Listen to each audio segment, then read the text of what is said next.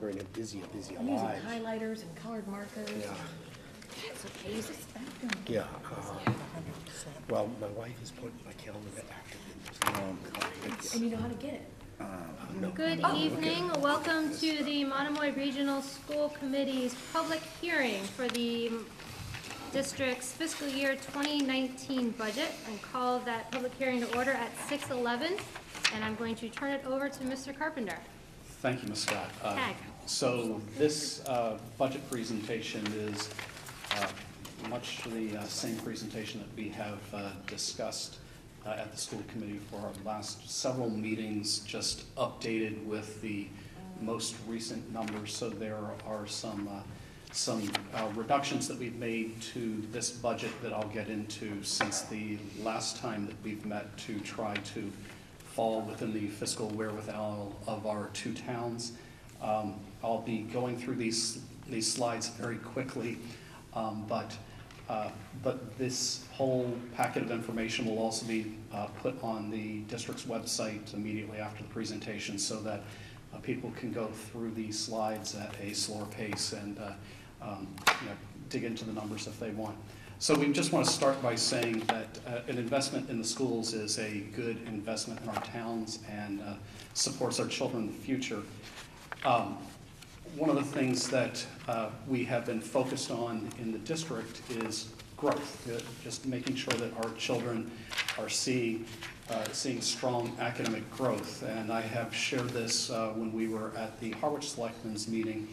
If we look at spring 2011, before Monomoy came together as a fully regionalized district, the areas up in red are spring 2011 MCAS growth scores for Harwich and Chatham. Those that are in red are growth scores that are essentially growing less than the state average. You need to be growing at 50 or higher to be above the state average. And I think the punchline here is that that at the time, across the grade levels from grade 4 to grade 10, Harwich was growing just beneath the state average, and Chatham was growing just above the state average. And we have been trying to push these scores and get them out of the red zone and hopefully see them getting into the high 50s and beyond. So if we look at, again, on the left is spring 2011, where we were, to the spring 2017, where we currently are. We've seen that we're out of that red zone in all grade levels and subject areas, except for, at the moment, 8th grade math, which we hope with the students that were in 8th grade math last year were students that hadn't actually had exposure to the Math and Focus curriculum. So we're hoping that we'll see as more and more students have that Math and Focus background and start coming up to the high school in grade 8, that we're going to see those numbers change. And ideally, by seeing our students growing above that state average, starting from the youngest grades all the way up, that we'll hopefully see our achievement scores across these subject areas also increase over time. There was stuff in the newspaper about low graduation rates. We've seen the graduation rates at the high school climb continuously over the last 3 years. If we look at the high school MCAS growth scores, we've seen the growth percentiles grow over the last 3 years in English and in math. So we're seeing that high growth, and that, if we continue to see that high growth across grade levels, we're going to see the achievement scores that we ultimately realize at 10th grade also skyrocket. In terms of enrollment, and our schools, I want to differentiate between enrollment, which are kids in the seats, versus foundation enrollment when we get into it here in a couple more slides. But we see our district has 64% of the students attending Monomoy schools are from Harwich, 23 are from Chatham, and 13% of the students reside in communities outside of Harwich or Chatham. Those are our school choice students. And our enrollment is hanging fairly steady over the last 3 years, as is the proportion of Harwich, Chatham, and choice students. One of the things that we had talked about as we were starting to form as a district is needing to be thoughtful about how many choice students come into the district to make sure that we built, this high school was really built to sustain what's called the foundation enrollment worth of students, which is the students in Harwich and Chatham that attend public schools. And at the time our towns had been taking in more students through choice than potentially this building was built for an enrollment of 700, and we've been trying to make sure that we have the enrollment of the district overlapped with actual enrollment, overlapped with foundation enrollment, so that ideally, as we move forward here in the next couple of years, when the current fifth grade cohort comes up to the high school, we're going to see this building really at its maximum capacity, and we should be hovering right at about 700. We tried to thoughtfully manage choice to make sure that we're not going back to our town saying, oh, we did such a great job bringing choice kids in that we don't have room at the end. So we're just trying to make sure that we have that our choice student population managed to make sure that we have this high school not over that capacity, but we do anticipate that in just a few years from now that we're going to see this building creep up from the mid-sixes to just about 700, if not just a hair over. Foundation enrollment is what our assessment is based on, and this has just foundation enrollment for the towns and then foundation enrollment for the district. Again, there's a slight decrease in that foundation enrollment for Chatham, and we'll talk about that and how it impacts the budget and how it impacts the assessment towards the end of this presentation. And as Chatham starts to have a foundation enrollment that goes down a little, Harwich is going up just a hair. The budget. One of the factors that impacts our budget is state aid. State aid's the Chapter 70 state aid. State aid is based on the enrollment of students that live in Chatham or the enrollment of students that live in Harwich. There's a calculation in the state aid that deals with the minimum required contribution, so how much are the two towns supposed to be funding education at a minimum.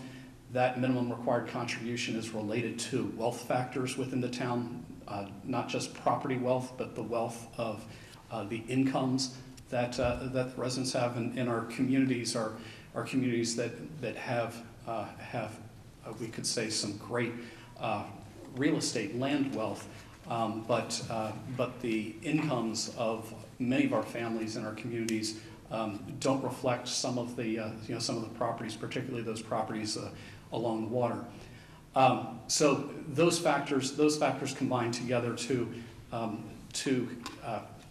come up with a state aid calculation of this Chapter 70 funding. So the Chapter 70 funding over the last several years has been going up at a fairly level rate.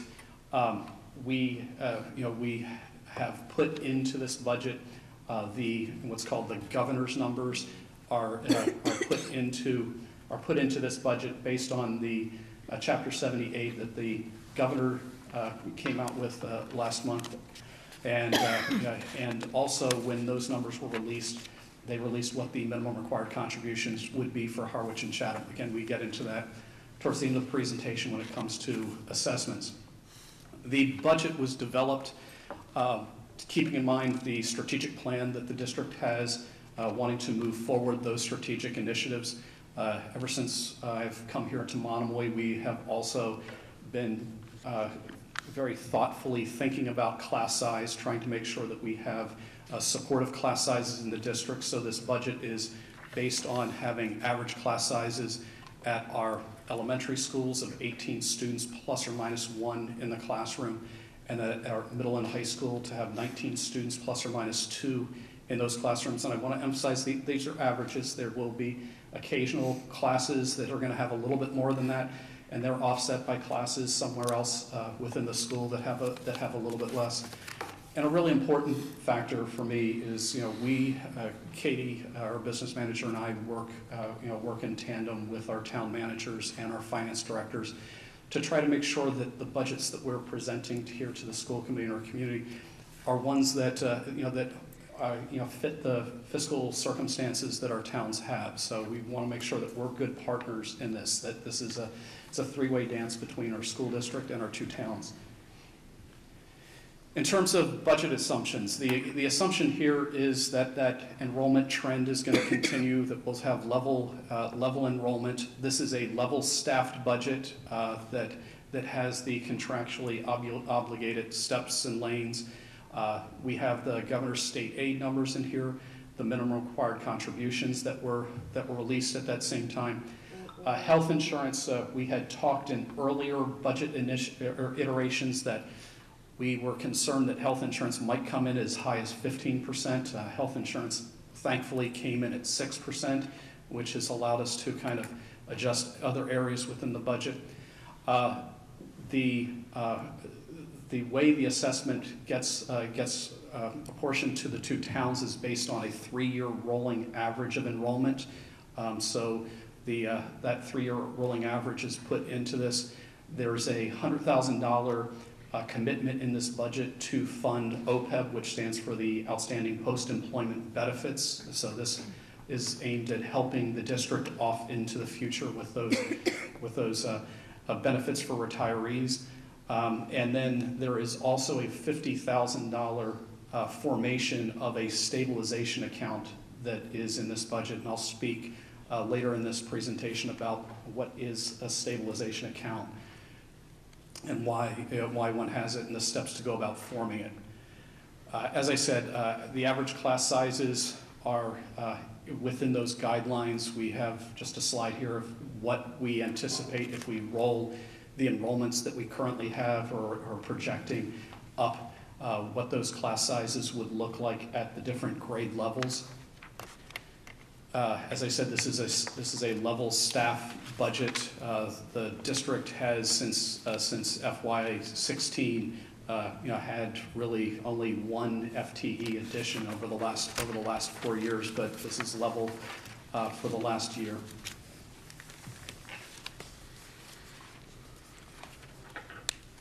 One of the factors that's important to note, just in terms of reporting out to our communities, is excess and deficiency. Excess and deficiency, I would say, if we're thinking of it as on the town side, it may be free cash would be the equivalent of what an excess and deficiency account is for a school district. So these are funds that at the end of a fiscal year that are unexpended roll into an account that's called an excess and deficiency account. That account can grow over time, and if it grows up to 5% of your district's budget, the amount of funds beyond 5% need to be returned to, in this case, Harwich and Chatham. We had set out, as we formed this district, with an excess and deficiency account, our reserve account of 0. I mean, it's a brand new school district, so we had excess and deficiency of 0. We had talked at the time, and through some of the sage guidance on the school committee, of building that reserve, to help buffer the school district and help buffer our towns through some challenging fiscal times. We had talked about growing that to 4% of our budget over the first 7 years of the district. We were lucky through a couple factors to see us grow that reserve up to 5% of the budget within the first 5 years. So currently we have the FY17 certified excess and deficiency accounts is $1.8 million. We do in the formation of this budget use an appreciable amount of excess and deficiency. We'll use $705,000 of excess and deficiency to help reduce the assessment, to help reduce the bill that the two towns will get, and I'll get into that a little bit later on. So every year, so at the end of this fiscal year, there will be some unexpended funds in the budget. Those will roll into the excess and deficiency account, so it will grow, but we also each year each year use some of that account to help defray the costs of the school district on the two towns. We also have a couple other accounts that are used to help defray a budget, one of them being school choice. And what we have on this slide is just sort of an acknowledgement of we have students who choice into this district. That's that 13% of our enrollment choices in from other towns. There are tuition dollars that come in with those children, but we, as we know, have students that choice out of our district.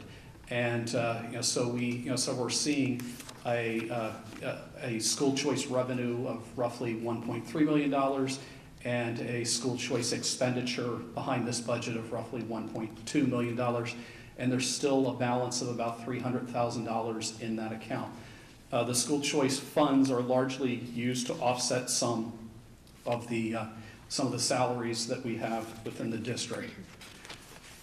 Another account that the district has for its reserves is called circuit breaker. This comes from expensive out-of-district placements. These are expensive special education placements that the district is reimbursed a portion of by the state. So you're able to go and take those and help offset your special education costs in future fiscal years. In this budget, we're using $191,000 of circuit breaker to offset this budget, and we're anticipating seeing $191,000 of circuit breaker come in. Then we have tuitions out to charter school and to inter-district school choice. We had already mentioned the inter-district school choice tuitions, but there's also a projected $1.2 million in charter school tuitions that go out. Just to quickly differentiate between those two lines, when a child choices out through inter-district school choice, which is the first line going across, those children cost the school district roughly $5,000 a piece. It was set by the state back in the early 90s. And if that child has some special education needs, there's a small adder to that $5,000 to account for the additional services the child needs. When a student leaves for a charter school, it's a bigger blow to a school district financially. So the per pupil expenditure for that child exits. So, so we'll actually talk about what the per pupil expenditures look like here at Monomoy Regional versus other districts. But we're seeing about $15,000 leaves the district if a student were to choice out to a charter school. And again, when we talk about the importance of supporting a budget and supporting the schools and making sure we have a strong educational program, the stronger the program we have here, the more opportunities for kids, the less students that we should see choicing out. Okay, in terms of budget drivers for behind this. As I mentioned, we have some things that we have done within this budget to try to have it fit closer within the fiscal wherewithal, particularly of Harwich. So we tweaked some of the areas in different budget lines from one end of the budget to the other. At the Harwich Selectmen's meeting this past week, Katie and I were specifically told, I think multiple times, to sharpen our pencil. So this is essentially $200,000 of pencil sharpening that's behind the budget. It's still, after that, it's still a level service budget, but Katie and I have already started the mantra with the administrative team, that there's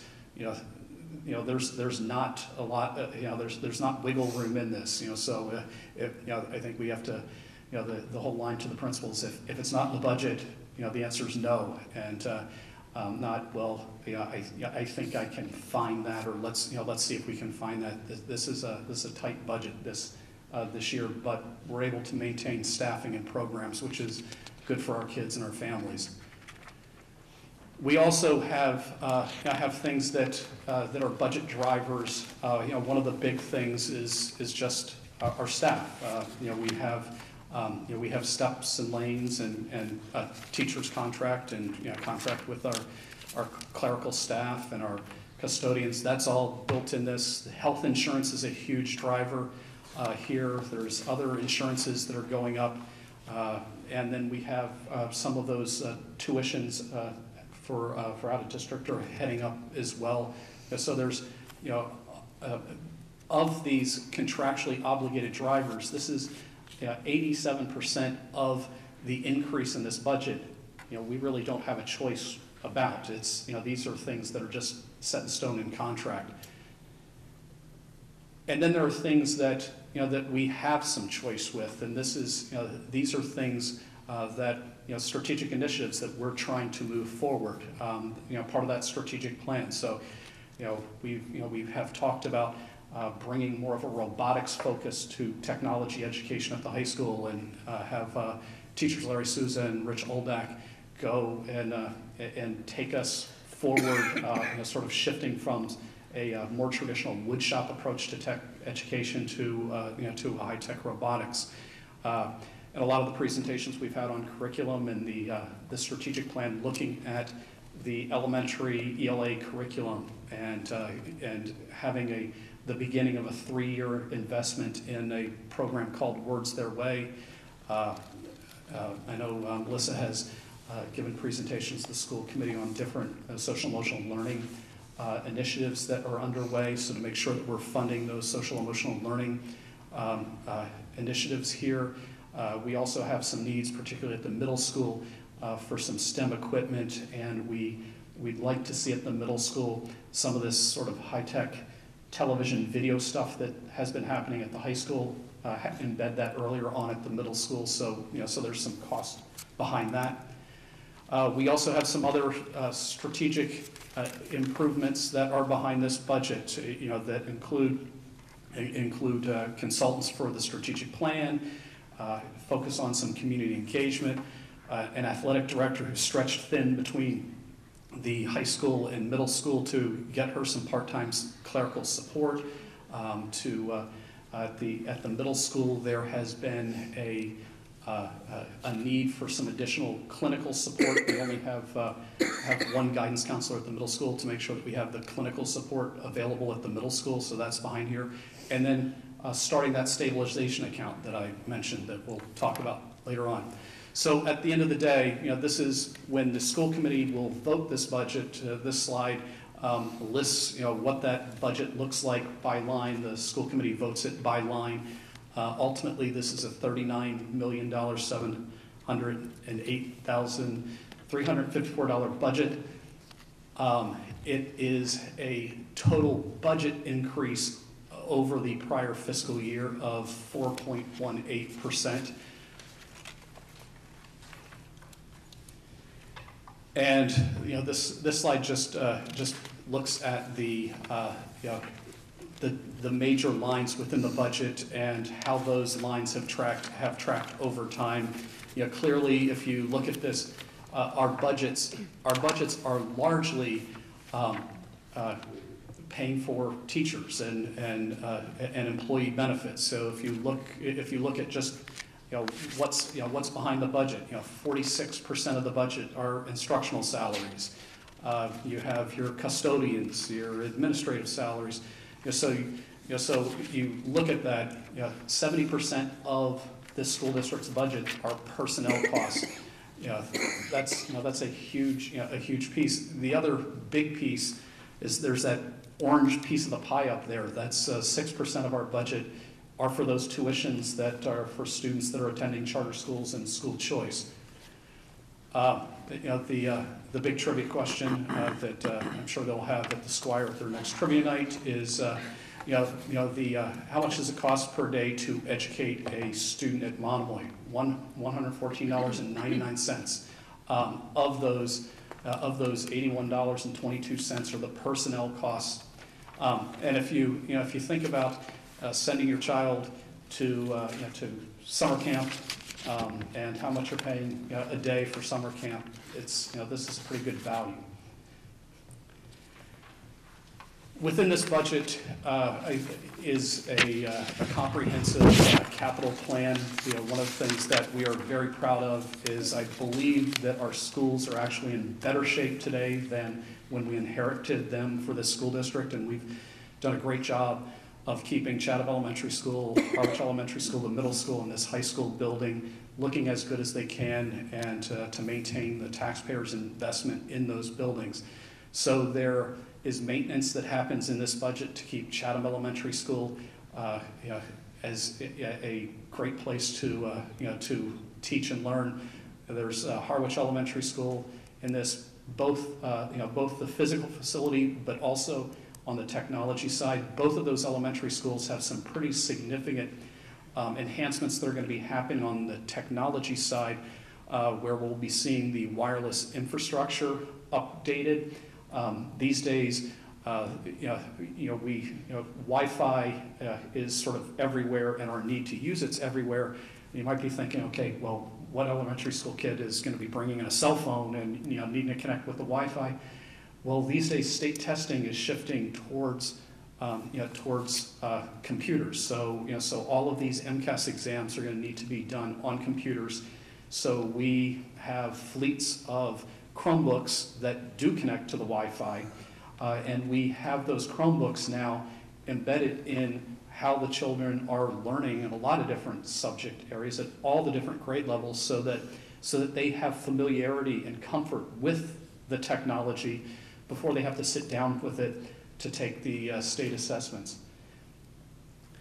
At the middle school and high school, again, we have technology that will be putting in, refreshing some of the Chromebooks at the high school and at the middle school, again, to make sure that we have additional Chromebooks for them. Perhaps the biggest ticket item when it comes to the capital plan are the restroom facilities at the stadium field.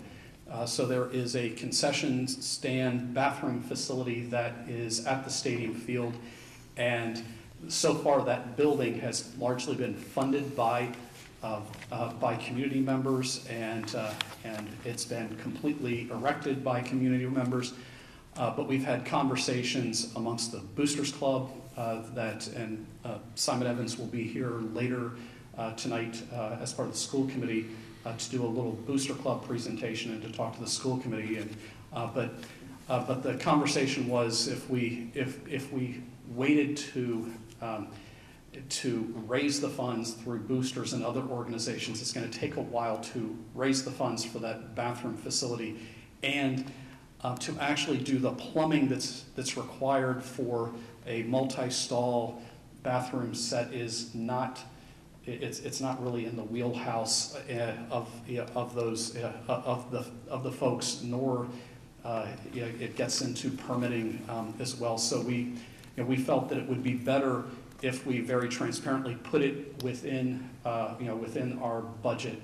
My understanding is before I came here and before this building was built, that there were conversations that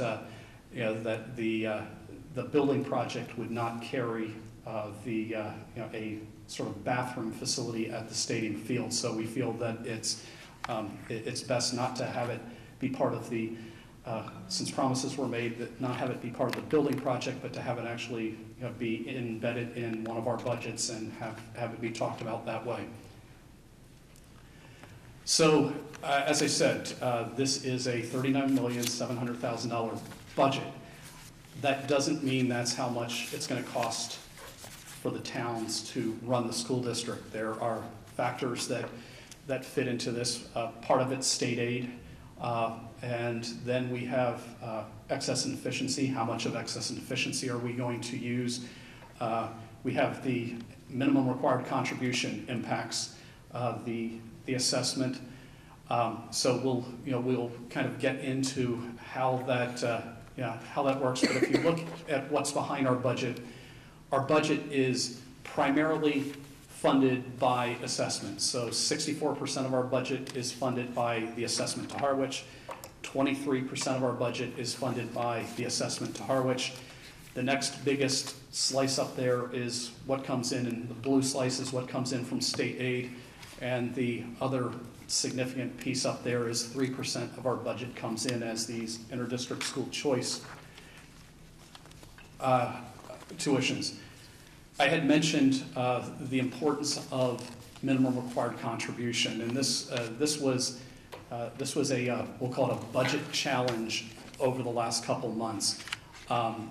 We were waiting for the insurance number to come in, and we had talked in earlier conversations at the school committee level that we had been anticipating a 15% increase in insurance, and then we were able to breathe a sigh of relief for about a day because insurance came in at 6%.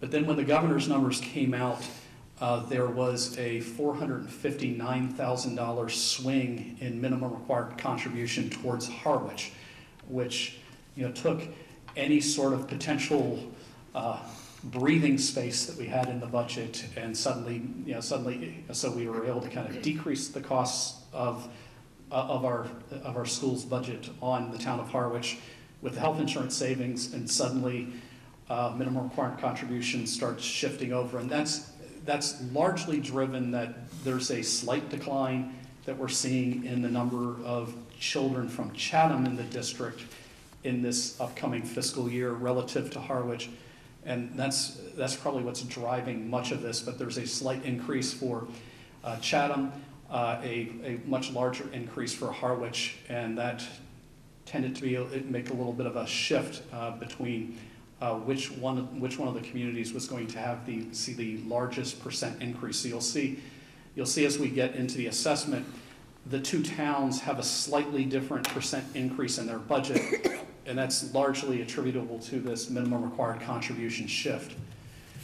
So the minimum required contribution trends over time. Chatham has been relatively steady, and we see that in this one fiscal year, Harwich has had an uptick, and that was one of the budget driver challenges that we had.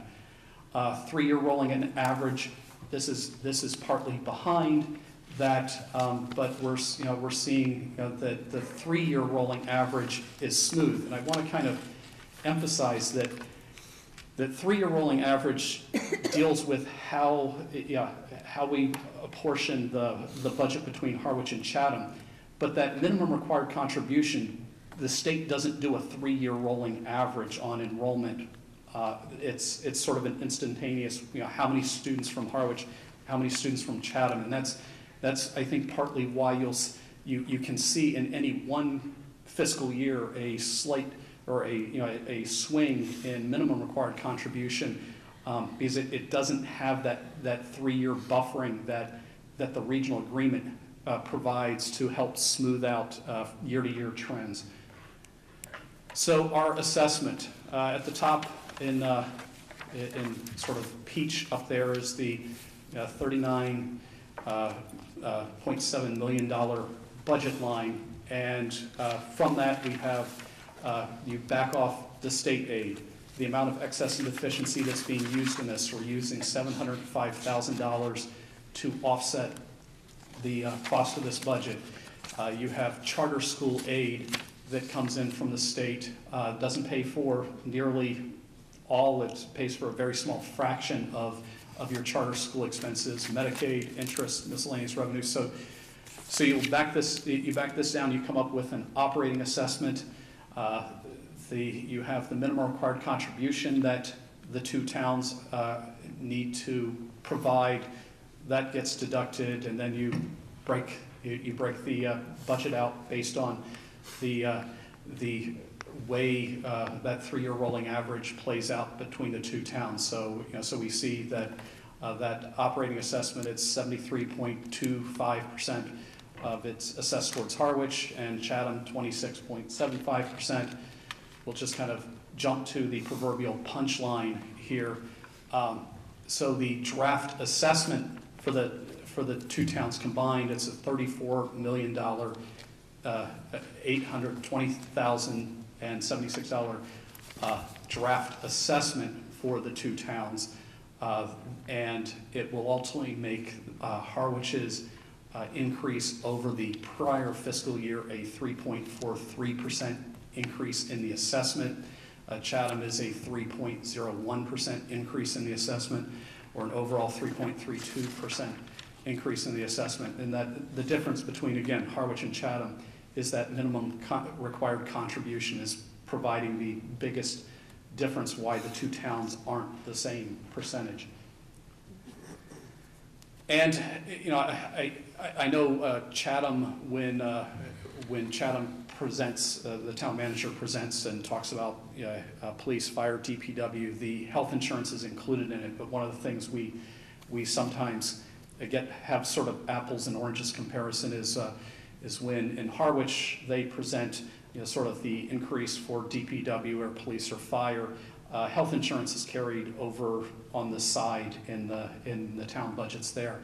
So if we were to look at what this increase looks like if we were not talking health insurance, if we were a town department where health insurance was carried separately, our budget's a 2.76% increase in Harwich, a 2.07% increase when it comes to Chatham if you exclude health insurance from this. And health insurance is 6% is it's a big budget item, and that 6% makes a big difference. So just to compare education spending on Cape Cod, and this was a conversation I was having with the school committee's finance subcommittee, and Terry asked a good question, just how do we stack up, or actually I think it started with Steve and there was some conversation at the table. If we look at what our per pupil expenditures are here at Monomoy relative to Cape Cod, we have a per pupil expenditure of $16,803, and when I mentioned the charter school tuitions, this is what that charter school tuition is based on. If you look at where Monomoy is relative to other areas of the town, we're pretty similar to Mashpee, slightly more than Mashpee, slightly less than Dennis Yarmouth. And one of the things I wanted to just kind of point out, if you look at Nauset Regional, Nauset Regional's expenditures are 9.3% higher than Monomoy's. If our per pupil was that much, this would be a budget that would be $3.7 million more. If you look at that, that's they have a school district that doesn't have sort of a unified, fully unified, where the elementary schools are part of it. So, by having that different model, the per pupil expenditures for the students that are in grades K through 5, there are significantly more than what the regional school district is. So, this is, if you really look at the education we're providing, it's a great education, and it's relatively speaking a great value for the taxpayers.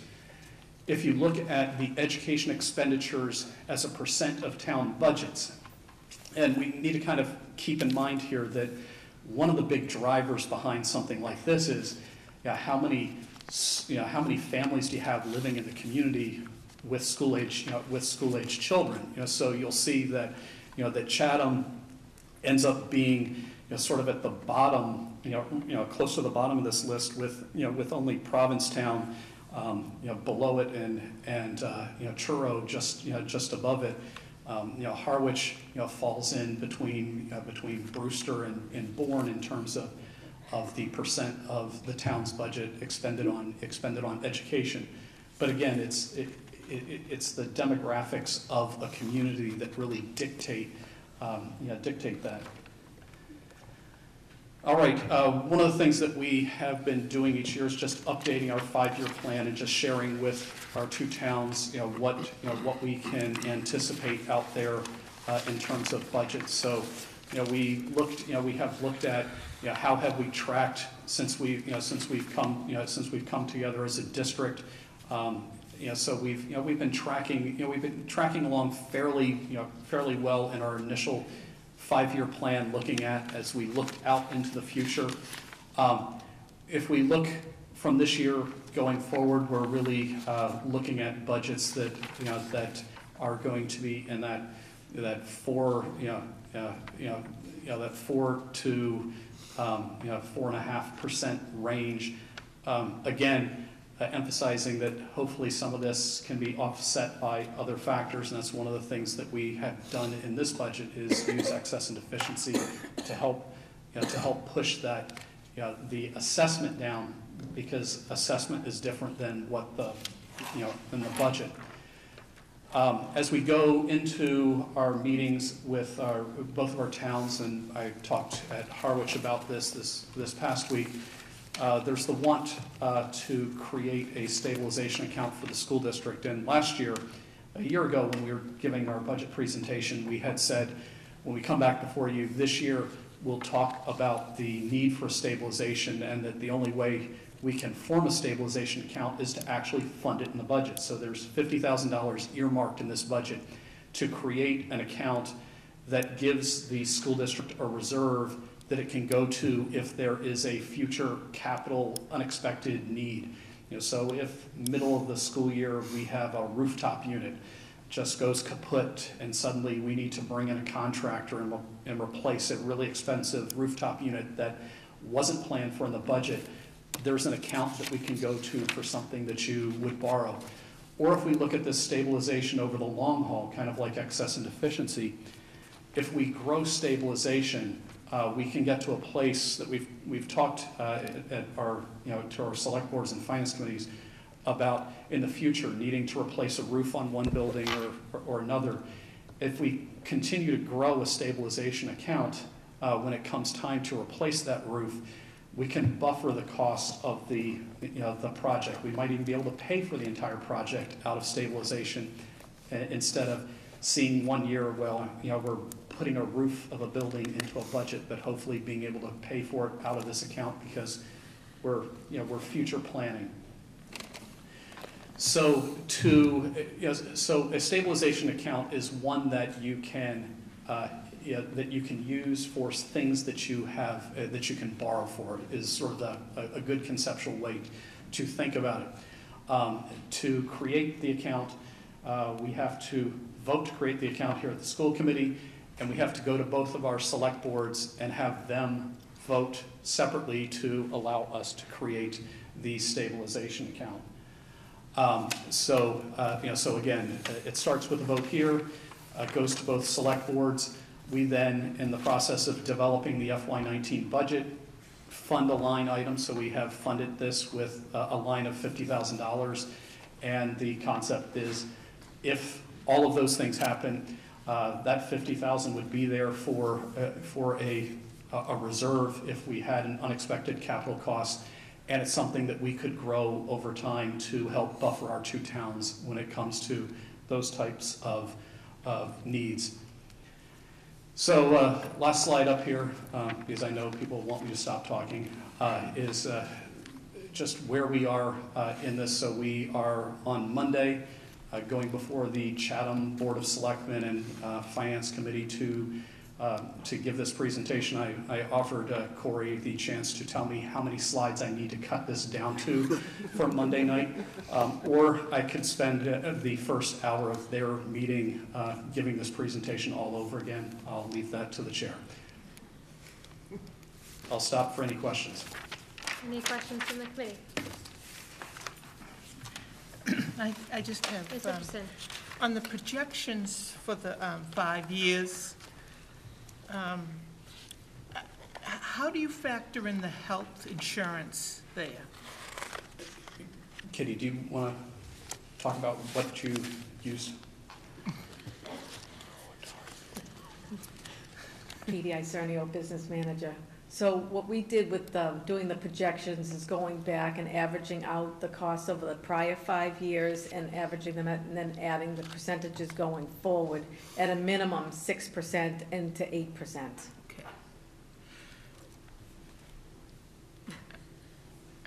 All right. It's a projection. Any other questions? Okay, any questions from the public? Wow, really? Nothing? Any other questions, or shall we We can. move on to our?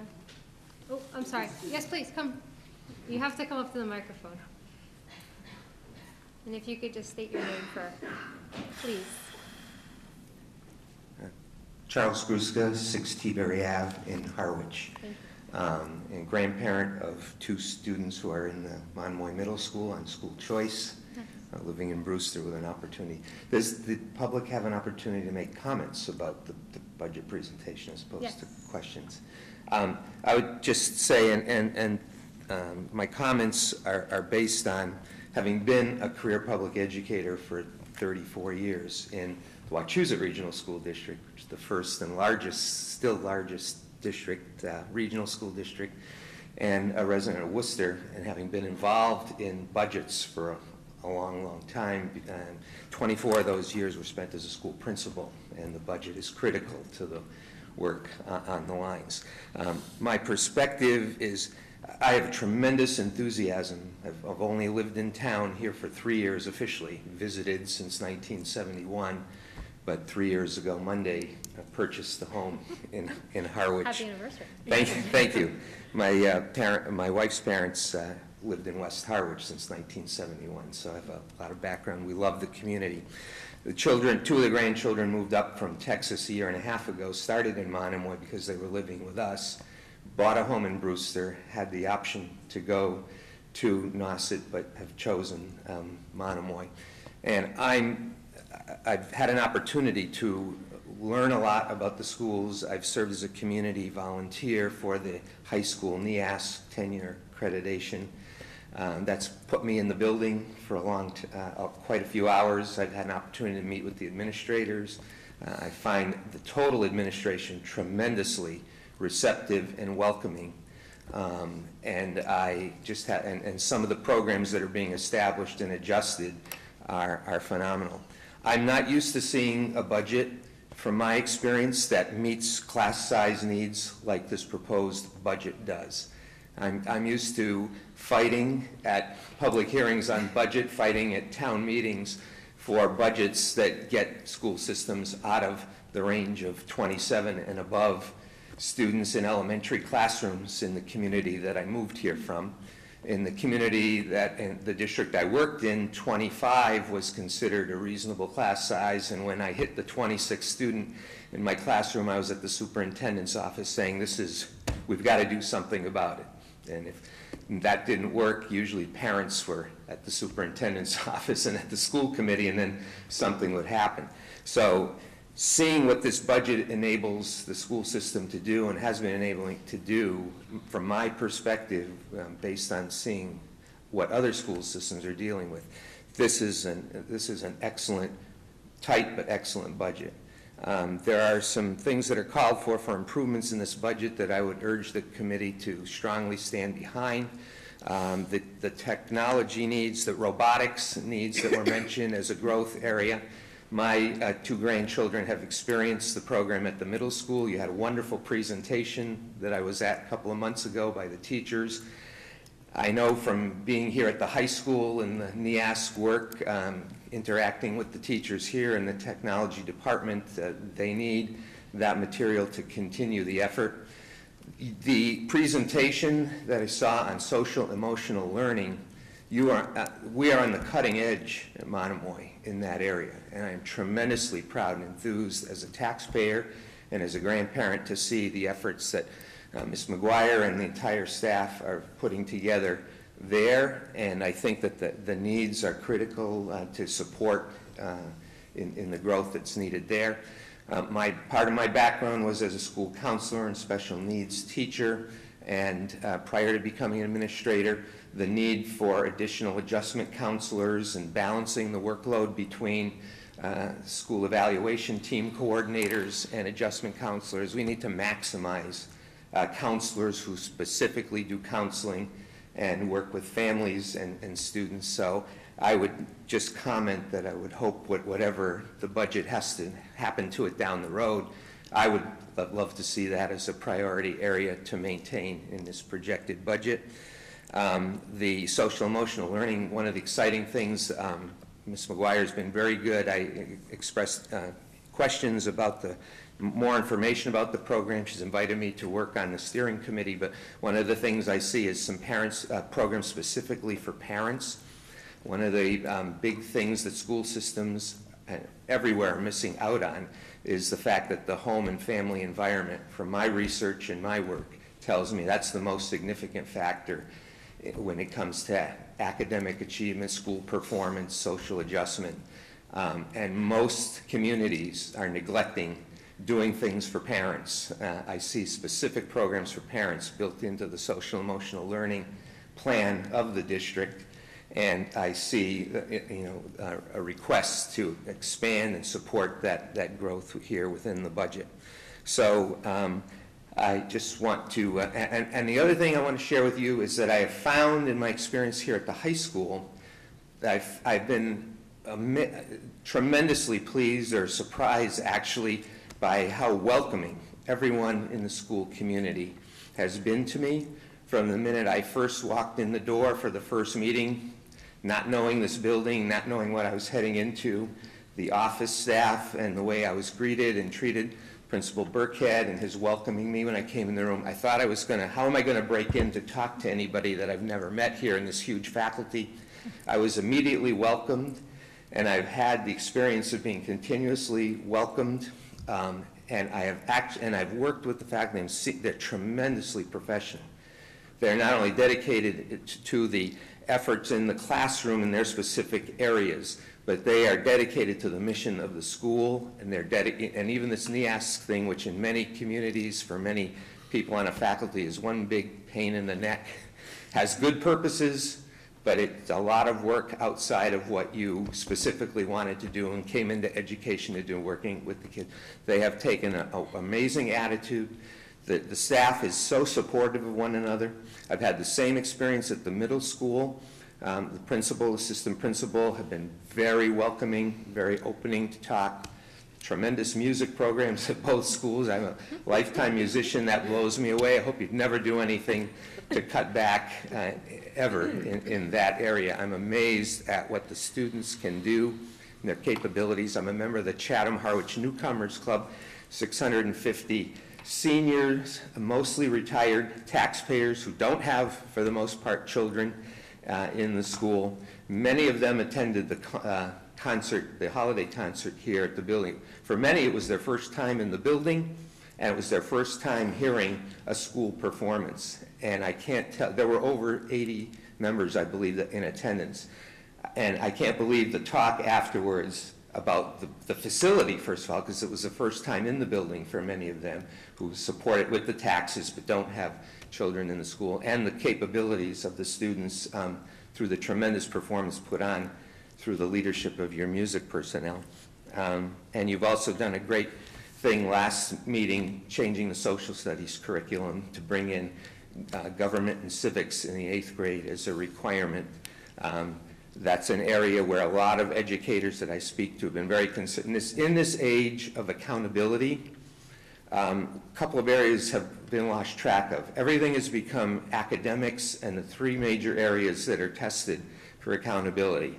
And what has been lost in many cases has been the other part, the human component. Competence is well taken care of, but caring and getting along well with and caring about others. That's why the social emotional component is so important in the budget. And also, all the subject areas that are not in the accountability testing, social studies among them, have tended to take a back seat as the focus has become on what are our scores, how are our scores doing, how are our scores doing in relation to other communities. One of the big concerns many people that I've spoken to have had is we have no way to measure, because there's no accountability, how well could our students who graduate from the high school measure up against people who are taking the civics portion of the naturalization test to become citizens of our country? Shouldn't we want to be assured that our students would know as much graduating from high school as you would need to know to become a citizen in the country? Thought that move was a major step last week. It's not something that's necessarily budget related, but it reflects in the quality and cutting edge vision of the school district that I've perceived in a short time here at the school. And believe me, I've been a major critic of schools and school systems when I've seen inadequacies in those school systems. I've not found anything, as a taxpayer, as a former educator, as a grandparent of 2 children in the system, and I'm thrilled. My grandson will be in the 8th grade next year, so he'll be in that first group to have the civics program and the government program, which is beautifully laid out. But I have not found anything that I could take the system to task with. I am very happy that they have made, my grandchildren's family made the decision to school choice into Monomoy. And I am very thrilled when I see a budget that supports the growth, the continuation of the programs and of the class sizes, which you would find to be the envy of many school systems. I feel my tax dollars are being well spent. So I just wanted to share that for what it's worth. Thank you. Thank you. Thank you. You can come up anytime. Madam Chair, Mr. Russell. I echo that. It's not that often that a Holy Cross grad makes my night. In this, what a wonderful way to deliver constructive criticism. So, nice boost. Thank you for your comments. Thank you. All right, any other final questions, comments from anyone? Ms. Richardson? I too commend this budget. It's awesome, and I'm just not sure how to get the word out that the health insurance is a part of this budget, where it isn't for the other departments. That's all I wanted to say, that the health insurance is a chunk of it. And anyway, thank you. All right. And if somebody would like to entertain a motion to adjourn our public hearing? So move. In a second. All those in favor? Aye. Any opposed? All right, so our public hearing is adjourned at 7:07. And we'll take a brief moment, don't get up, just to pass out our folders. This is gonna go until 10:30. Do you need a brief moment? No, seriously, do you need a brief moment? Stand up and stretch.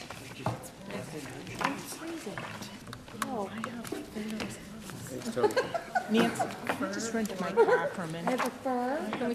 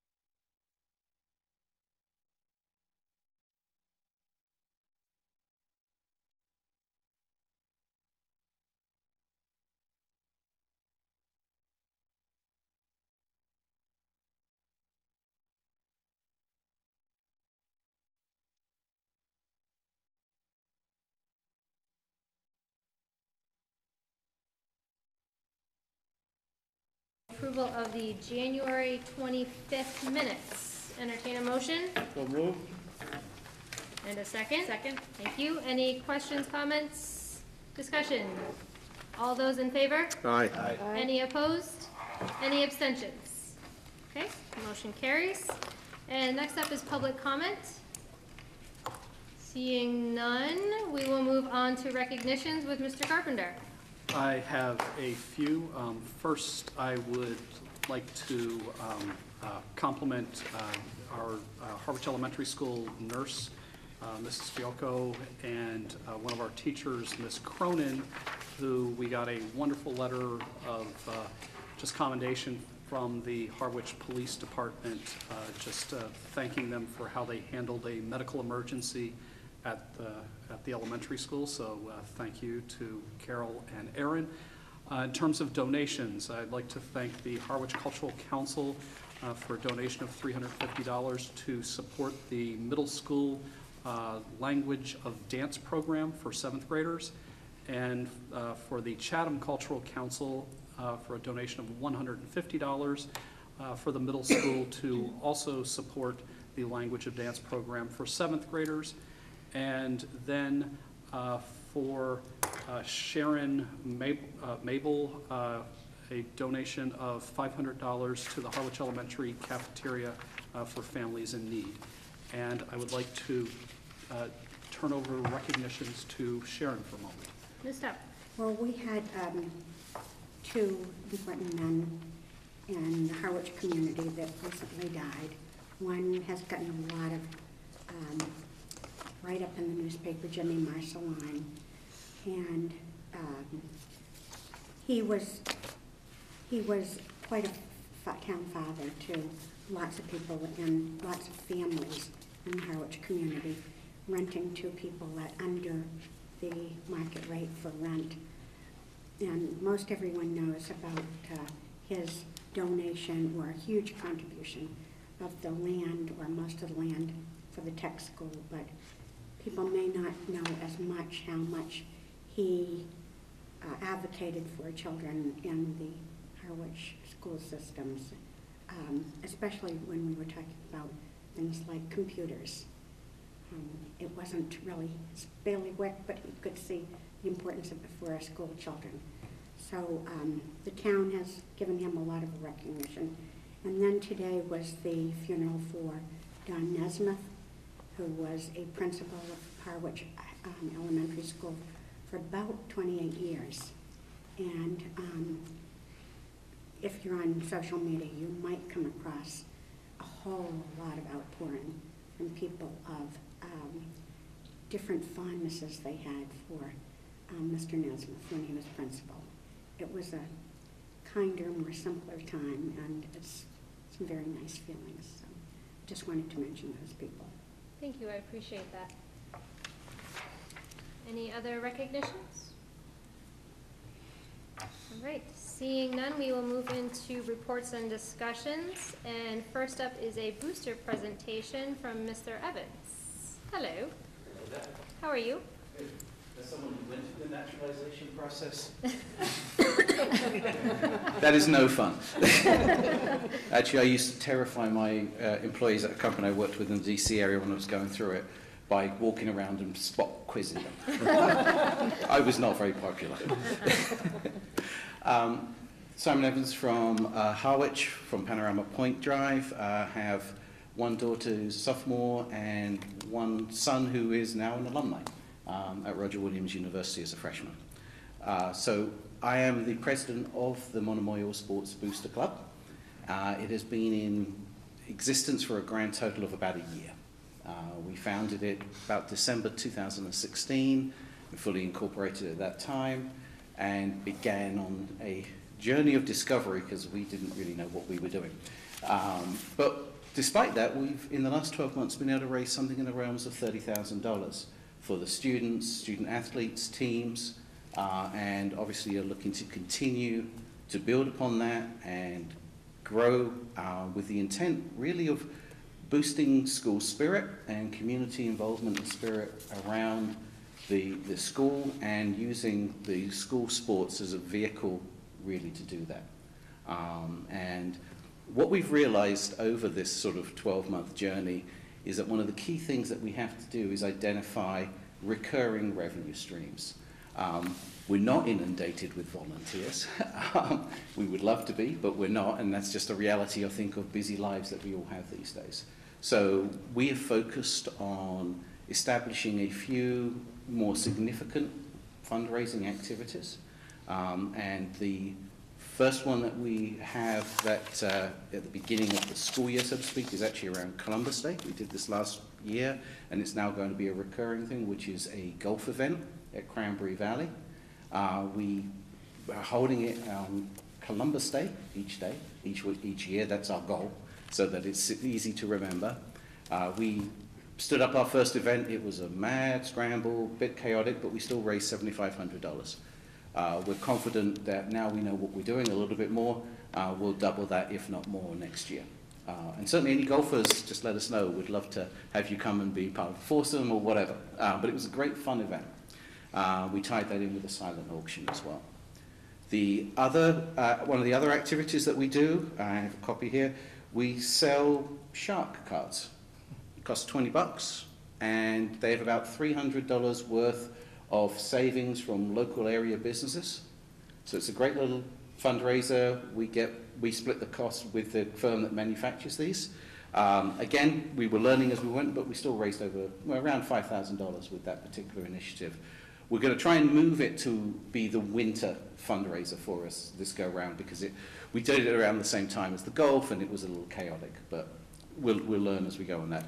And then the final major fundraiser that we've had so far, and is coming up for our second annual one on April 8th, Sunday, April 8th, is our mattress fundraiser, which is always confusing to everybody at first. Basically what happens is there's a professional fundraising firm with CFS. They come in, they take over the gym for a day, and they turn it into a pop-up retail store selling top brand mattresses, pillows, and apparently this year, high-end linens as well. They are typically 30 to 50% below retail because they don't have retail infrastructure costs. You come in, they have 29 different beds. You check them out with different sizes. Choose mattress, you buy the mattress. They will deliver it within a couple of weeks to your home. And every one of those that sells, we make money. Every pillow that sells, we make money. Every piece of linen, we will make money. Last year, the very first time we had done it, we raised over $11,000. And to give you a perspective, that's about twice what Norset raised. Just like to say that. Not that we're in competition. And our kids had a great time with it because it's set up so they get things as well. And it was about $1,800 worth of stuff that our kids were able to walk out with as a result of getting people just through referrals. And there's like a little card that they have them fill out, and it has their name on it, and based upon how many batches are sold for that person, they got money, they got gifts. One kid walked out with a 50-inch TV. So it's a great program. We're going to do that again. Our goal is to hit 15,000 this year. I think we're going to do it. And then the fourth thing that we're doing right now is where the bathroom building is, we're going to put out a sort of brick area when we will sell bricks that you can buy and have inscribed. And there'll also be pavers for if someone wants to spend a bit more on a 12 by 12 paver, where they can also have it, a bit like they have over at the rec center. So that will be a great lasting opportunity for people to recognize, their kid, the school, the team, whatever they want to do. And it will be on that brick walk, and that's part of the plan that we've got to do that. We've already spoken to a firm that will do it for us, so we're going to start rolling that out in the near term. So those are the recurring revenue streams that we've identified so far. What I wanted to just put on the table were a couple of others that we felt it was appropriate to come to the school committee about and get your consideration and hopeful support.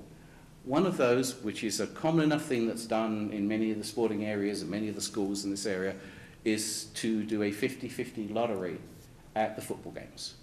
So that we would, like they do at the Mariners, go there, sell lottery tickets. You have various prizes that would be donated and the 50-50 for the split of the money. We've researched it. We understand the requirements in terms of the approval from the town that we need to get, the approval from the Lottery Commission at the state level. We know that 5% has to go to the Lottery Commission. So we feel comfortable that we know all the various steps that we need to do from that point of view. But it is something that can be perceived as, you know, maybe not necessarily a direct school thing, which is why perhaps the Booster Club taking care of it is a better way to do it. But it would be a great way to raise money for the initiative. And then the final thing we wanted to talk about, and we would like to work with the school committee and the school about, was the idea of selling some signage around the main field for local area businesses. A great visual way for them to show their support for our school sports.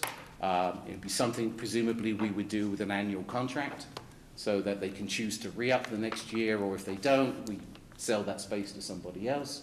I think we would need to establish some appropriate parameters, both in terms of size of signage, maybe types of firms that would be appropriate.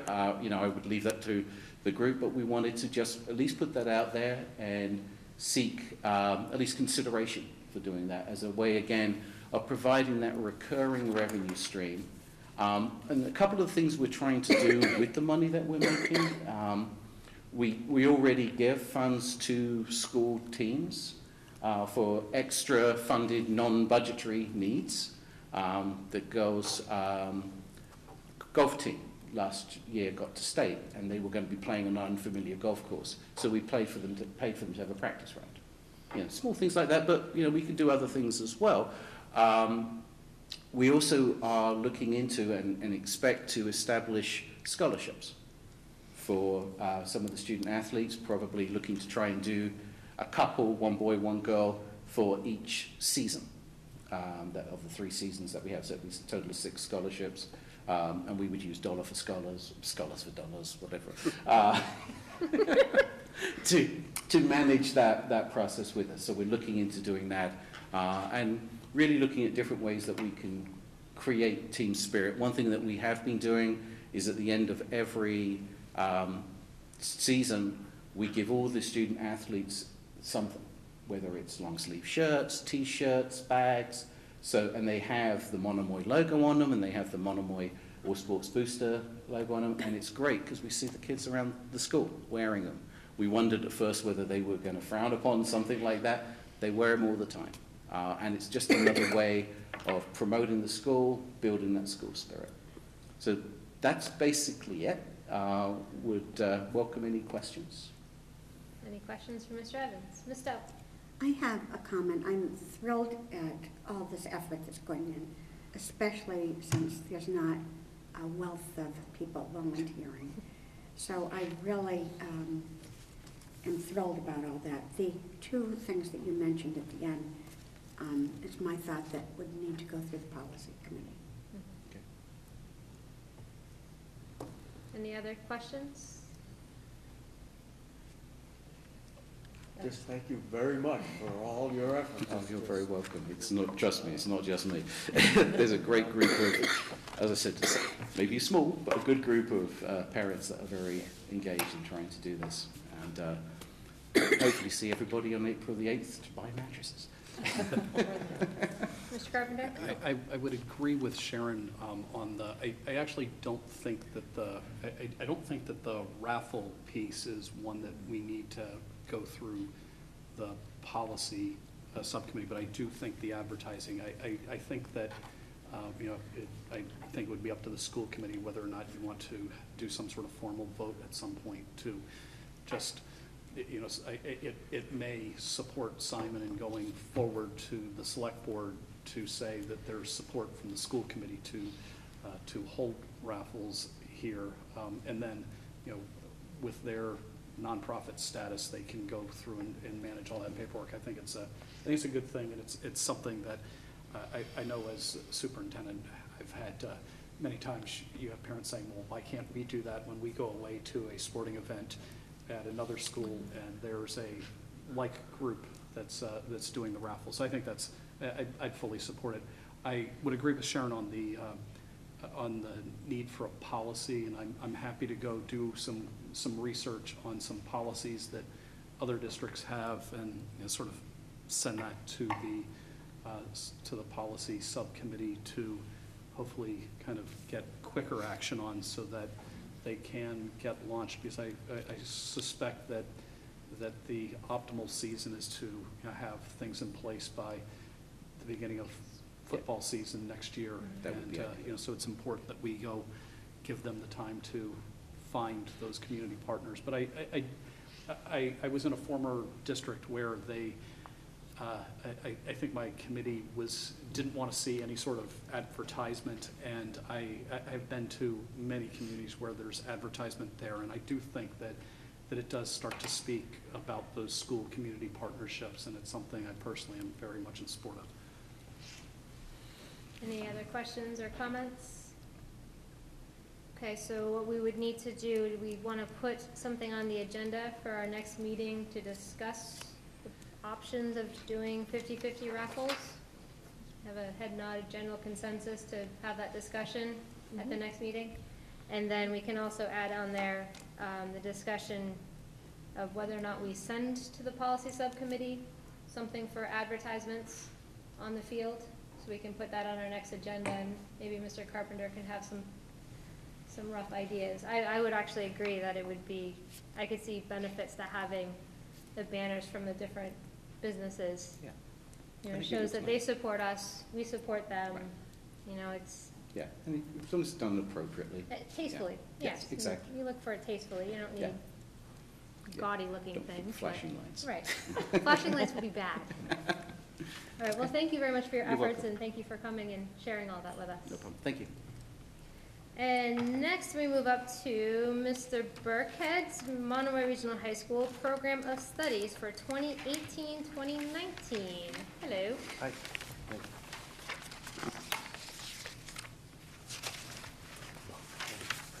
Good evening, everyone. I'm Bill Burkett, principal of Monomoy Regional High School, and I'd like to start off by thanking Mr. Gruska for those kind words about our district from a very well-respected educator. I also want to thank him for putting in several hours of his own time volunteering for our NEAS committees, along with 6 other community members.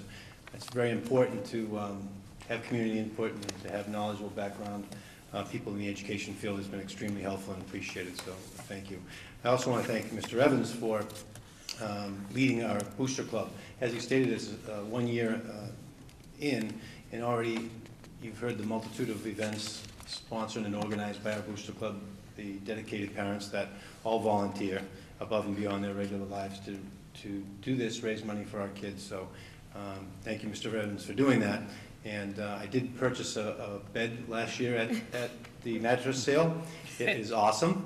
And, I only had 1 kid in college, now I have 2, so when you said fine linens, I just can't tell my wife, or that's another $2 grand. So that will be a problem, but I plan on attending this year, so thanks for all you do. So tonight we're going to talk about the program of studies. Before I get to that, I'd just like to share some good news and some one of the more innovative thing I think we're doing at Monomoy High School that's great for our kids. And it involves our core values and our 21st century learning expectations that we created last year as a community, students, staff, parents, guardians, and community, and they're very impressive. But they're only impressive if you put them to use and then measure if the students are actually learning them. So I think that after having them for 1 year, we're already into the phase now where we're going to pilot measuring them. And the students received an email tonight, and it'll be in tomorrow's Friday Focus that I believe you all get to see, but if you don't, please let me know and I'll make sure you all get that emailed out. And the email refers parents to that. And instead of the traditional progress report that majority of schools, including my own children's schools, used to use, including Monomoy up until now, with the canned statements of is a pleasure to have in class or works well with others, that you ask yourself as a parent, well, what does that really mean? You know I have a nice kid, but that doesn't really tell me what skills they have or what we can work on in any depth.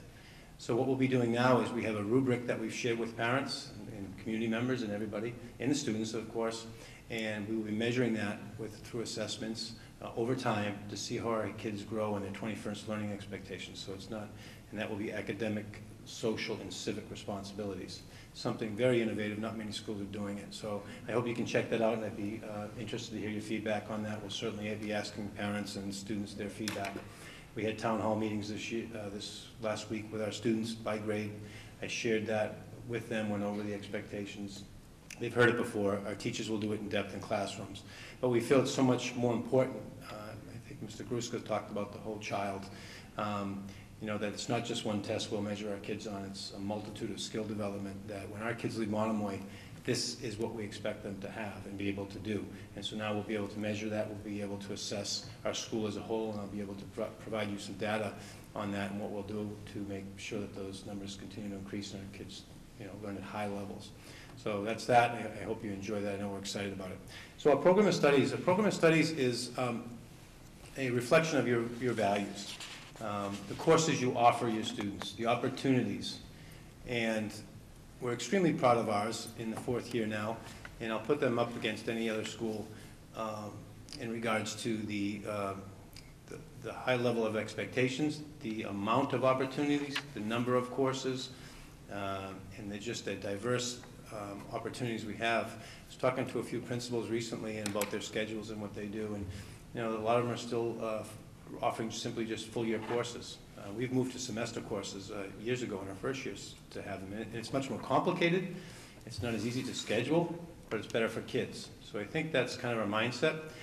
And as we've grown over 4 years, all of our decisions are based on what's best for the kids and what's not more convenient for us to schedule.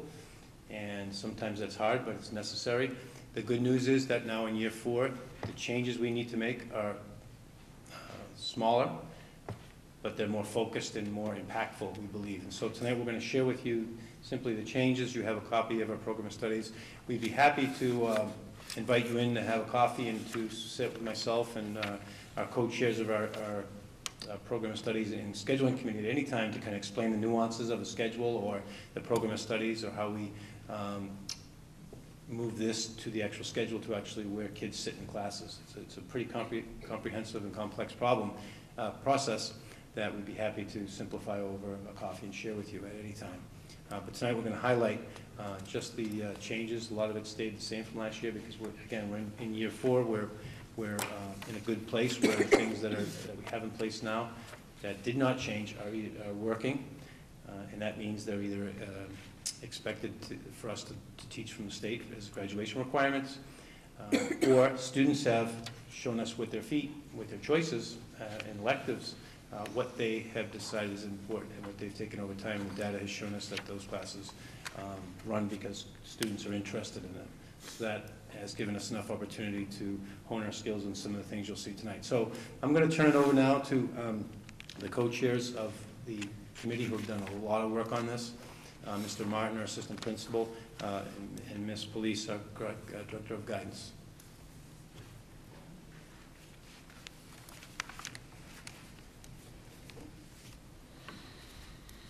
Hello again. So we pretty much have a slide for each department, and again we're focusing on the changes. So let us get through the slides, and if you want to hold questions until the end, and we'll try and field them rather than have questions after each slide. So I want to start off by saying that every department is represented except for wellness, which is reflective in that they had no changes to their offerings this year. So for English Language Arts, we really just tightened up some of the semester electives, and we removed Shakespeare, Irish Lit, and some of the other offerings that we've tried to run over the last 4 years, and just the student interest has kind of waned. And I know for all 4 of those choices up there, they are reflected in either British literature or American literature. So I think some of the students might think there's a little redundancy there. Brand new is playwriting and screenwriting as a semester elective this year for ELA. As I spoke about last week, our big change is the move to civics and government in the 8th grade, and that will replace World 1. And also a name change, I think it's just to have a little more cachet, is we ran a Hawthorne to Hoffman class We didn't really get any takers last year. This is part of our Global Studies program, so we changed it to really reflect what it is, and it's called Hands-on Art History. Didn't run this year.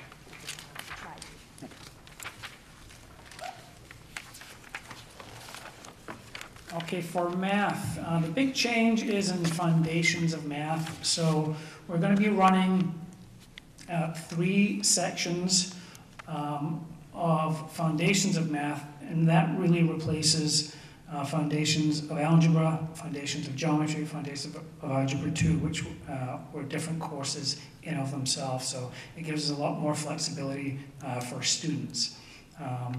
You can see those the foundations of math class is really focusing on remediation and MCAS prep, and this is going to run in conjunction with the math class that we'll be taking. Also, the statistics, probability, and discrete topic in math, it is reflective, it's a name change, and it replaces what's currently in this year's POS as discrete math.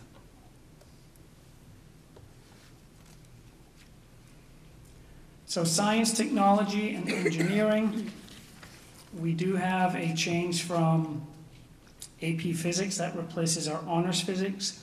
The big change is really in our engineering offerings as we're moving towards a more engineering-based track, and in kind of keeping with what's going on at the middle school as far as the robotics program. We've really moved away from some of the traditional we had some woodshop stuff going on, but now we're really focused on this more robotics, more programming, and more engineering and technology.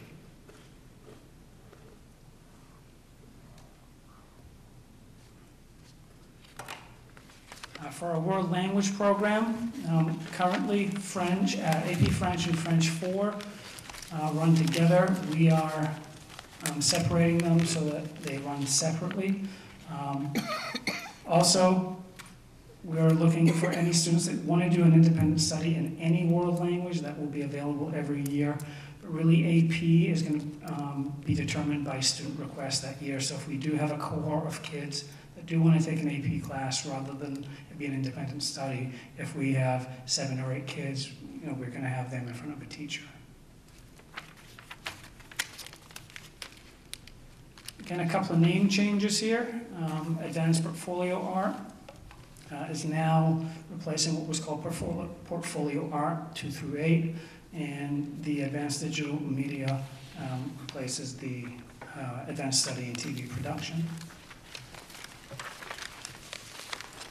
For special education, we had a couple of vocational community programs, and to me those sound fairly sterile. So we're trying to use our coastal location and come up with something a little more catchy. So our shore program, students have opportunities for recreation and employment, replaces the vocational community program for 18 to 22 population. Same with our SAIL program. It replaces the 8th through 12th grade community vocation program. And our SAN program, we're really looking as a venue focused on students with anxiety and social and emotional concerns. These are not something that a student can select. This is based on, determined by IEP meetings.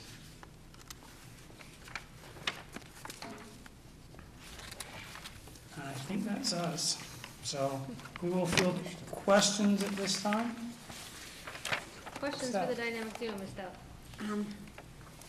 On your, I noticed that one of the courses was changed from an honors to an AP. Are there courses that are presented, I was familiar with some other towns, where they'll have like an honors and an AP in the same classroom, but they'll have different requirements? For some, do we do that at all? Want me to take this one? Sure. Okay, so we moved to the physics track last school year, and the reason why you see the honors physics 11 and 12, those students never experienced physics, which is why we ran it. This is the last year that we need to run it, so all students will cycle through either CP physics or honors in the 9th grade.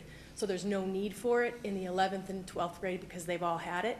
So the AP Physics 1 is an algebra-based science class, so more students are eligible for it, versus the AP Physics C, which is a calculus-based class.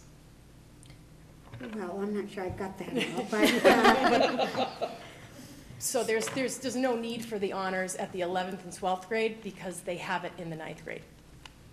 okay. In other things that don't mystify me as much as physics, like I was aware, I worked with somebody in the Nauset system several years ago, and they were taking some foreign language. And I know in the classroom they had honors and they had AP at the time. And it was just a way to accommodate something that they might have had to make a choice one way or the other. And I don't know all the pros and cons. It sounds like a pro to do that to me, but I'm not. We're actually running AP Latin and Honors Latin together this year, as well as French. And I think, to speak to what you said, yes, it gives kids an opportunity. I think it's a challenge too. I think we're looking to separate them out, so the AP will run every other year. And the AP numbers are relatively low, so if it's 1 or 2 students, it makes more sense to have them do it as an independent study. Okay. But if we have 6, 7, or 8, we're going to separate those out. Okay, that makes a lot of sense. Thank you. Mr. Russell? A question on the science, technology, and engineering.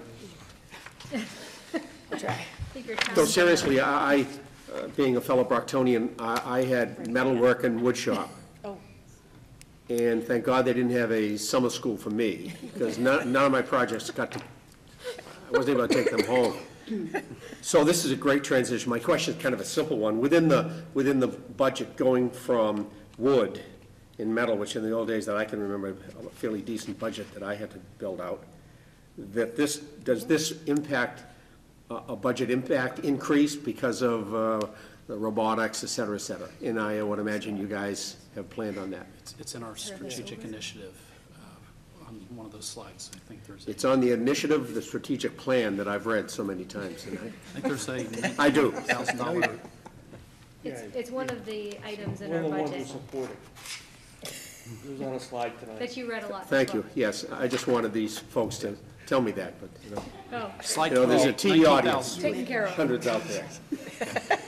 we got this for you. Yeah, thank you. But I also want to toot the horn of our teachers, because we've got 2 dynamic new teachers that are doing this curriculum and bringing this to the next level. I think it's been said to coordinate nicely vertically with the middle school, so the kids come seamlessly into the high school with it. And you don't see that in a lot of districts where we have such a strong middle school technology and engineering program. They come into the high school with the 2 new folks we hired, highly skilled in this area. They'll be doing that. They've already written grants and received money to start getting some of these things like 3D printers and things they need. So, you know, we're hoping for the budget, and that's great, but we're not, you know, waiting for that. We want the kids this year to get a flavor for that, so they've already started doing that through grant writing and, you know, going out and hustling and trying to find money for the kids, doing online courses that are free and this kind of stuff. So we're pretty excited about that. Fellow sitting here, it's truly one of those paradigm shifts within a curricula that goes from metal and wood, which was traditional for years, to something that is beyond the beyond. Yeah, and I think, we still think it's important, metal and wood, to use your hands. We don't want to strictly go away from working with the hands, so there's some classes in here that include what we call maker spaces, which are, you know, kids do make things with their hands, a variety of things. A lot of things can be individualized that they can come up with through scraps or things in the room that they'll have to make a goal, design it, and make it. So it's just using different materials maybe, but it's still the same critical thinking that you have to be able to build something and put something together so that kids can go out and be able to do that if they so choose.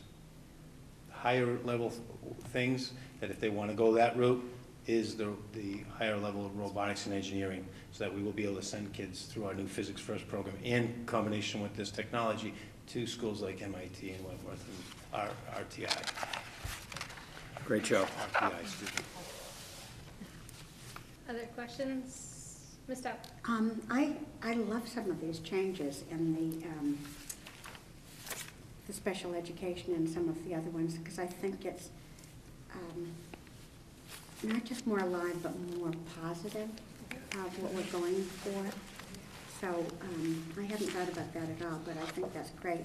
I appreciated comments last time about that the civics that's going to happen in 8th grade won't impact at all what's happening in 12th grade, that those will be kept distinct. So personally, I have an interest in a couple of different things, but one of them is that when our students, and this isn't really about Monomoy, we just happened to be here at Monomoy discussing it, that I'm not sure how, I guess I'm seeing a lot of people that are having lots of personal finance problems.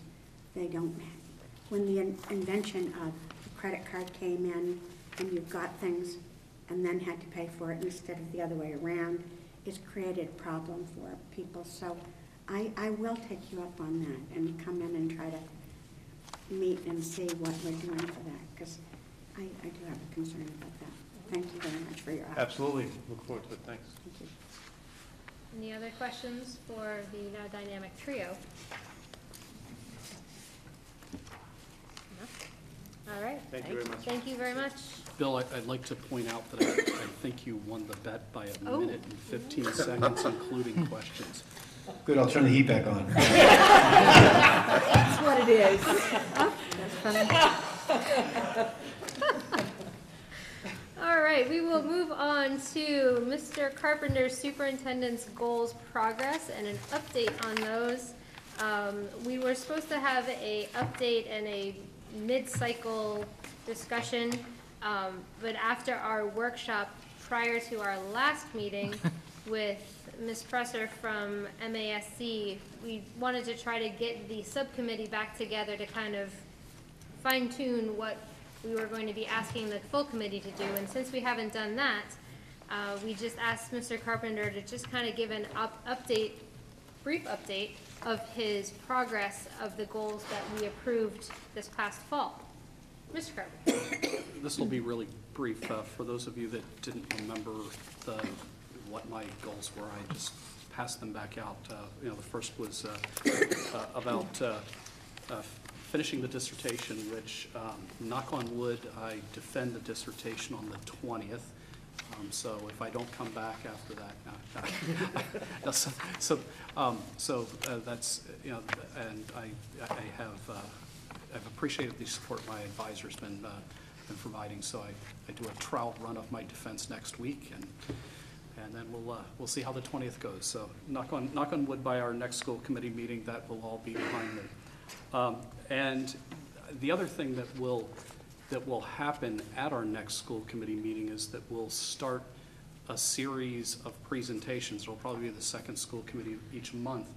That's really related to everything else in this set of goals. This week we have been going through the interview process for the future Director of Curriculum, Instruction, and Assessment, and I thought one of the nicest compliments that one of the candidates made that came in to interview with us was talking about how well aligned our school improvement plans are with the strategic plan, and we're able to kind of see from outside that sort of alignment. So what you'll be hearing over the next 4 months is Robin will start presenting Chatham Elementary School and really what the rest of the superintendent's goals are, this alignment of all of our professional development that we're doing and the data that we're sharing with each other. And I think the best way to kind of help show and demonstrate that product is to have our principals kind of coming and doing the same presentation that they do with our group and bringing that presentation here to you. So Robin will be, at the end of this month, presenting to our team as part of our own little professional development the data from Chatham Elementary School to talk about what's working and really concretely where are we moving the ball forward in these strategic areas. And she'll be, after presenting to us and us giving her feedback, will be coming giving you that presentation. The following month, Sam will be doing the presentation from Harwich Elementary School, because we have them sort of scheduled to have this happen once a month, and then the middle school, and then the high school. And then as we head into our summer meetings, we'll actually get to talk about school this summer, because we'll see that same sort of progression where the admin team will come and talk about looking at end of the year, or sort of middle of the year to the end of the year. Because remember, we've been putting in place these MAP assessments. So we have sort of baseline at the beginning of the year, and so Robin will be running us through the growth that she's seeing happen, and what initiatives that are they putting in place to help bolster that growth. And then we'll be looking from the middle of the year to the end of the year, or growth that's happening over the entire year. So the goal is to really come back and to present from a from a building level, but to collectively, after you hear each of those reports, get a feel for how we're moving forward on those initiatives. And I think that that even when we were doing the budget presentation, just the areas where we were growing less than the state average, to trying to get the system so that we're consistently growing above that state average. I think that's part and parcel with what the focus is on, really working collaboratively together to move that annual growth of our students, so that we're significantly above the state average, and to get those numbers as high as we can. So that's where we're going. And as I said, knock on wood, by our next school committee meeting, we'll have one dissertation defense in the bag, and Dr. Millen will be here with the first of a series of presentations to the committee that are all tied in with strategic plan, going to school improvement plans, coming down to individual growth. Any questions for Mr. Carpenter? Ms. Steph? Since you brought up a tangent, my question is about the curriculum directive. Where are we on that? Well, let's get to That's the gonna spoil superintendent's his report. report. But, Okay, that's fine. As long as it's happening tonight, I can wait. Any other questions for Mr. Carpenter? Thank you. We will move on to an FY19 budget conversation. We had our public hearing.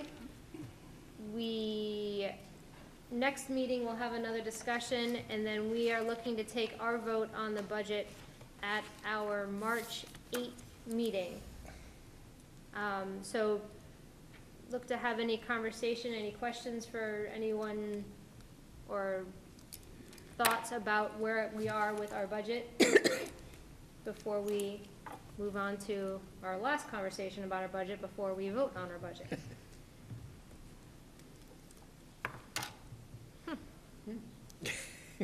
Apparently we're just gonna move on then.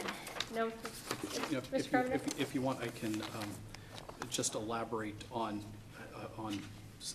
just behind the scenes, what changed between last time we presented and this time. We went to the Harwich Selectmen's meeting. There was a clear request by 4 out of 5 selectmen for us to sharpen our pencils, and so in conversations with the town manager, we talked about trying to tighten, see if we could tighten things, and knowing that he was going to have to tighten things on the town side. So, the thing that's really important is that we preserve our programs, preserve the services that we provide to families, and still make sure that we move forward those strategic initiatives. And I'd really like to compliment Katie on, going through the budget with a fine-tooth comb and trying to find ways to kind of move a little further to support the fiscal wherewithal of the town of Harwich. So we've provided the numbers to Harwich so that they've got these numbers, and at least from what I understand, they'll be able to balance on their side. Katie and I have met with the Chatham town manager and finance director, and believe that they can balance things on their side. We'll hear it. We'll hear on Chatham's end on Monday night when we go present there. But ideally, if all that goes through and this gets presented at town meeting in the past, we're in a good place to keep those programs going for our families. And I think that's really important to have that sort of fiscal certainty so that our families can have some certainty about the quality of education that their kids are going to have. Thank you for the update. I think it's important to say that you and Katie both were able to look at the budget and without automatically saying, well, the only way we're going to be able to reduce anything is to cut teachers. And that's not the case at all. And so, we are maintaining everything that we have and able to add a little bit more. I'd say one of the bigger areas that we looking at trends happening this year is, just tying, really good things that are happening in the school district and, compliments to our facilities director.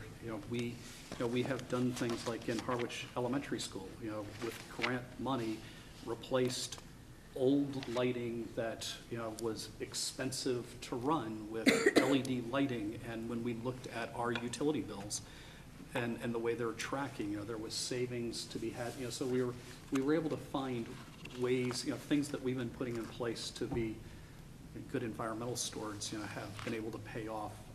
So that's why we're able to kind of find some savings, looking back at the trends that we see coming in based on some good work that was done at Harwich Elementary School, saving a bunch of money on these new LED lights throughout the building. Thank you. Any other questions or discussion about the budget? And that is, we are going to the Chatham Board of Selectmen on Monday, the 12th, to present the budget to there. So if anybody would like to join the party. We'll also have a conversation about the regional agreement with the Chatham Selectmen on that night as well, like we did with Harwich. All right, so we will move on to a stabilization account. Ms. Isernio, are you jumping for that, or no, you're not?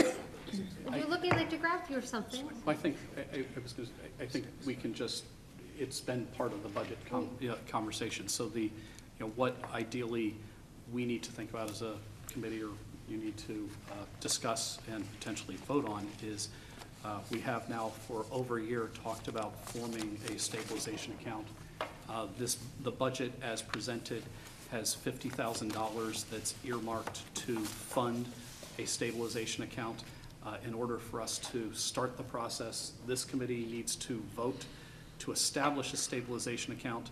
Then we need to get on both select board agendas to request that they vote to allow the district to create a stabilization account. And then if all three of those votes happen or are passed, then this $50,000 that we have budgeted can, if the budget passes town meeting, fund a stabilization account and get it started so that we have a reserve to go to should an item that we otherwise would borrow for, like a rooftop unit or one of the trucks that we might use to push snow or something, were to die mid-year. One of the refrigeration units in one of our cafeterias. Yes, a expensive item to replace that. When I talk about next year's budget is tight, if one of our big refrigerators needed to get replaced mid-year, it's not in the budget, as Katie would point out. And this would allow us to have a reserve to go to for a capital need. Mr. Duvall. I move that we vote to establish a stabilization account for the Monomoy Regional School District. I would second it. Ooh, look at all you jumping forward a second. So who actually seconded that? I got it. Apparently Mr. Crafty had that one. Got it. All right, any questions or discussion about that motion? It seems just Ms. Duck. completely responsible to do that and not responsible to admit that when we hear that these kind of things could happen. Great. Any other discussion? All those in favor? Aye. Any opposed? Any abstentions? That is unanimous. And that ends our reports and discussions. We move into our subcommittee reports, of which there are none. which we move into Mr. Carpenter's superintendent's reports. This will be short and brief, hopefully. I just want to remind the committee that tomorrow morning, 9 a.m. is the legislative breakfast at the Collaborative on Ventura Road, so I'll be there. Apparently, while I've been sitting here, I've been texted that I'm supposed to go and come up with some sort of welcoming comment, so so come join me for breakfast. It'll be a hoot. And I'll be the warm-up act for our legislators. Then we have, to get to Sharon's question about the hiring for the Director of Curriculum Instruction and Assessment, we had 22 applicants for the position. A number of them very highly qualified. We chose to interview 6 of them. We interviewed them for the last 2 nights, and I greatly appreciate the group that we had on that hiring committee. We have determined what finalists we would be moving forward. They are currently having some time to talk with their people and their administrators and faculty before we announce them. It's bad form for us to go and out them as our finalists. So they will be having those conversations in the upcoming day, and on Monday we will formally announce the finalists, and what we anticipate doing is reference checks.